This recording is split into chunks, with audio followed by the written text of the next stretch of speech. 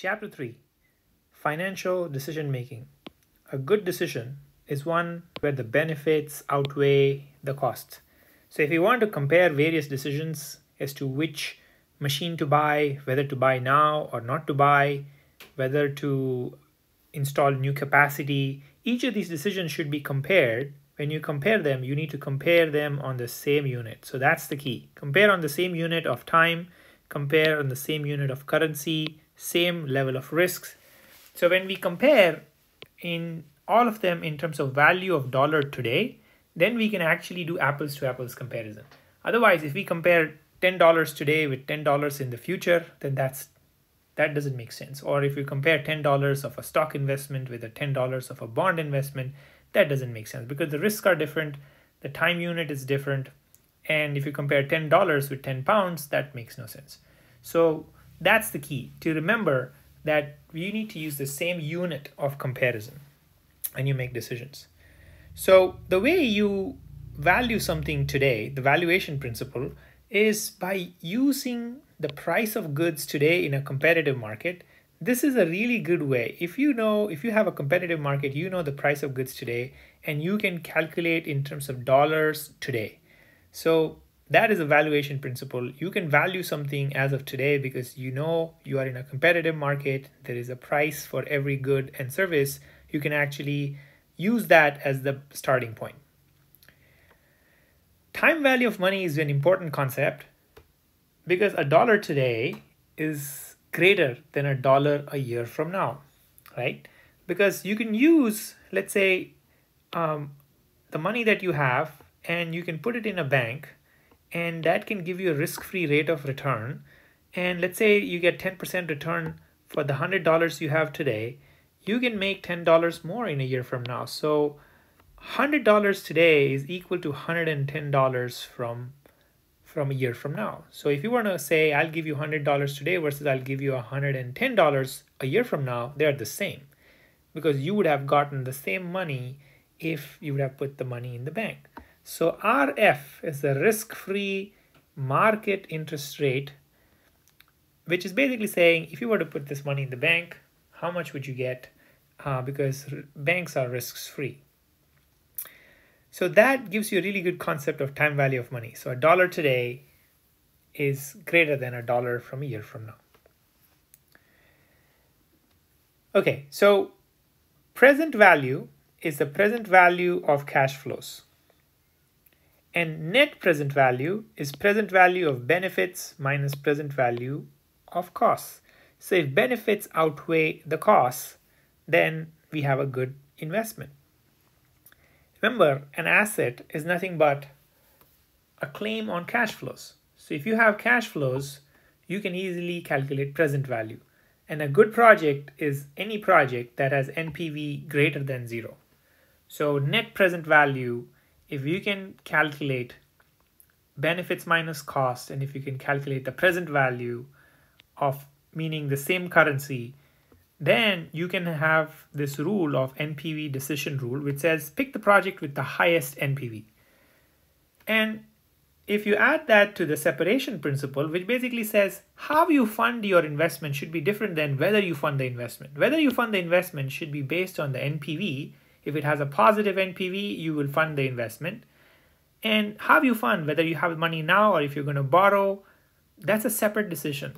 So you should separate whether you borrow and fund the decision or whether you use your existing cash flows. Because a security transaction, right, which is basically saying I'm going to raise money through equity or I'm going to raise money through debt, creates no value, really creates no value. It is basically anyone, as long as you can borrow, you should be able to fund a project that's good.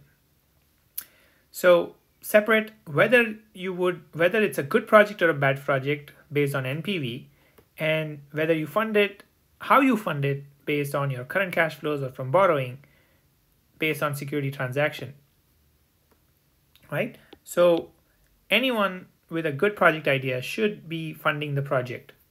That's the key learning from separation principle. Arbitrage opportunity is basically saying that, hey, you can buy low in one market and sell the same quantity and same good instantly without taking any risks at a higher price. If you can do that without taking any risk, then you have an arbitrage opportunity. A lot of people, including myself, before I read this chapter, I always felt that there is always an arbitrage opportunity. For example, if a stock is constantly going up, that it will continue to go up. Let's say you notice a trend where a stock goes up. Well, you think it's an arbitrage opportunity, but it's not.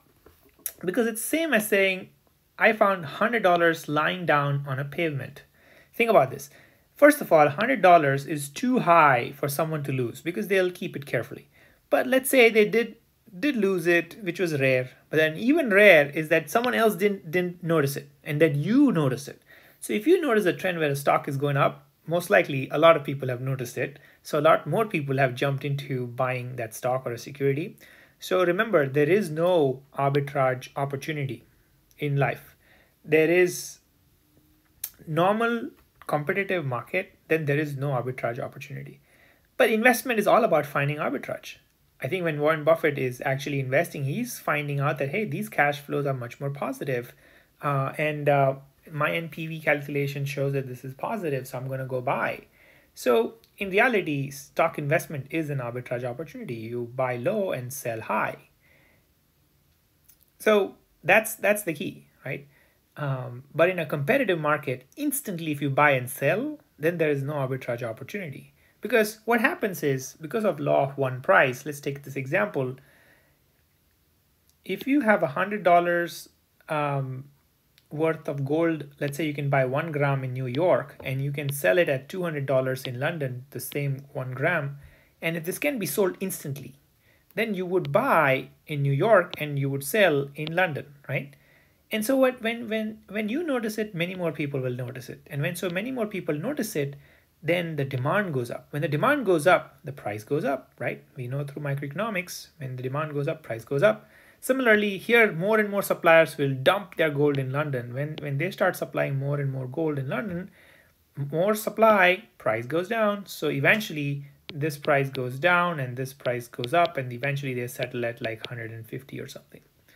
So basically, law of one price is what helps you. It helps you to notice that equivalent goods will trade at the same price in a competitive market, right? So arbitrage opportunity doesn't exist in a market when you buy and sell instantly, but if you buy and hold for a long period of time to have your investment thesis pay out, that's what Warren Buffett's doing.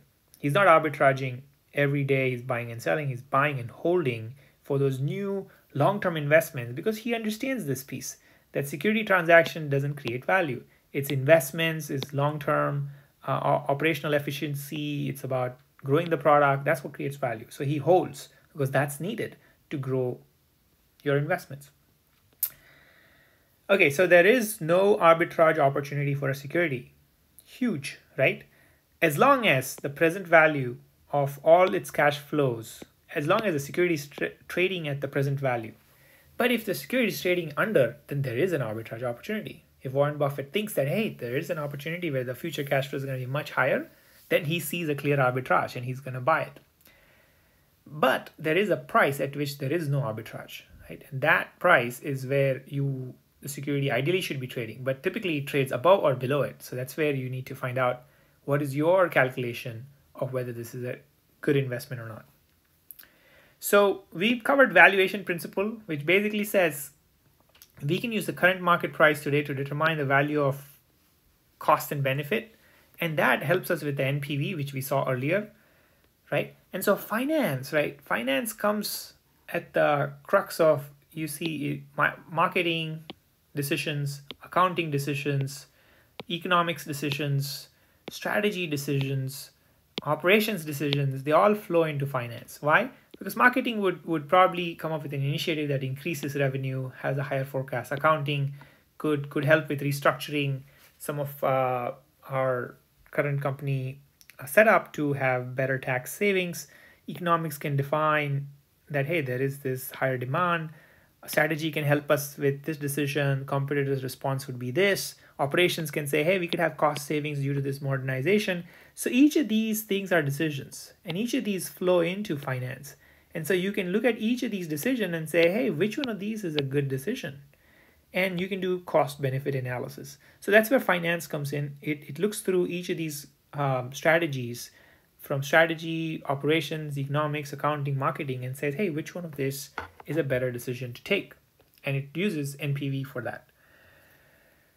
Discount factor is 1 upon 1 plus RF, where RF is the risk-free rate of return.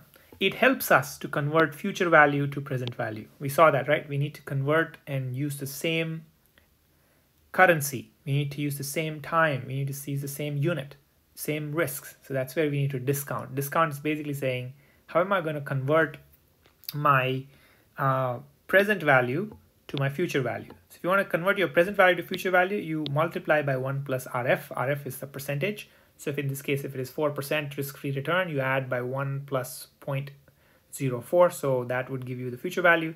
If you want to convert to from future value to present value, you divide by 1 plus RF. So that gives you a way to have it in the same currency. Either you talk in the present value or you talk in the future value. Going back, all risk-free investments should return the same return, right? Because there is no arbitrage. We saw that. Now, let's take a look of this new concept. Is everything risk-free in the real world? Probably not, right? There is always risk. So comparing with RF doesn't make sense. Because think about this, $1,000 today with certainty is greater than $1,000 on an average. It says, hey, if you invest, on an average, you make $1,000. But here it says on an average, you make 1,000, but here it says you make 1,000 by certainty. You feel that this is a better choice, right? Because you are certain.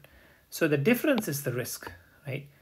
And there is also this psychological aspect of risk aversion where a $300 lost on a bad market feels really bad, and it cannot really compensate you for that same $300 coming back in a good market. You still feel like you've lost something more, even though net you're zero. So losing 300 in a bad market feels much worse than gaining that same 300 in a good market.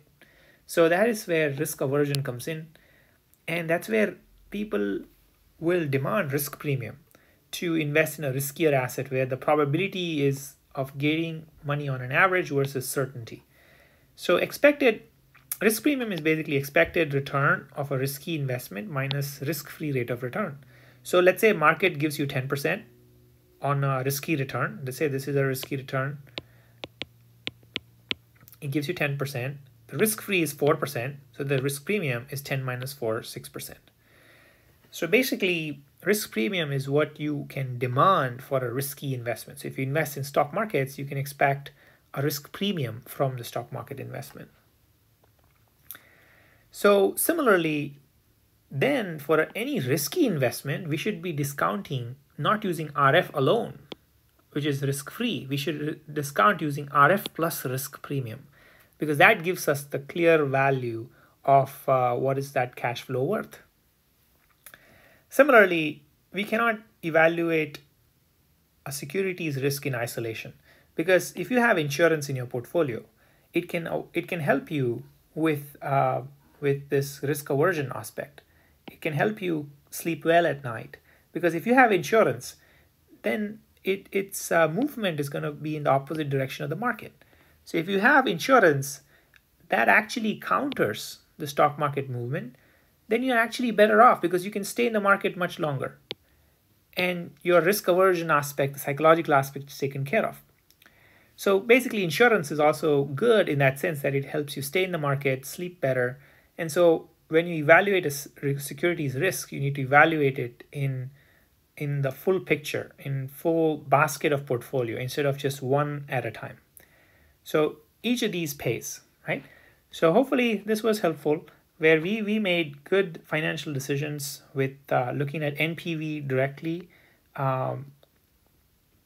making sure that all of the valuation is in the same unit. We separate whether we should fund it and how we should fund it as two different decisions. We learned about arbitrage opportunity as a non-existent in a competitive market. And we learned through an example how finance comes in helpful for us to make decisions between each of these decisions, and that risk is something that we should factor in as well, and not risk-free rate alone. All right? Thanks.